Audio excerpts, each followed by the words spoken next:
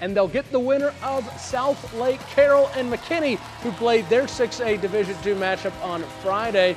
McKinney surprising the Dragons with a 14-7 halftime lead, and in the third quarter, Lions go up 28-14 after this 1-yard touchdown by DeKedrian Abrams. But Carroll scores the next 3 touchdowns. This 9-yard pass from Graham Knowles to Clayton Wayland coming after a McKinney turnover, and that gives the Dragons their first lead at 35-28 in the fourth. McKinney keeping its upset hopes alive with this scoring pass from Keldrick Luster to Tyler Stanley, and it's tied at 35 after the extra point, but Carroll ends up breaking the hearts of the Lions when Owen Allen scores his 4th TD of the day on this 13-yard game winner. McKinney couldn't answer, and the Dragons come away with a 42-35 win to set up a date with Denton Guyer for the Region 1 championship.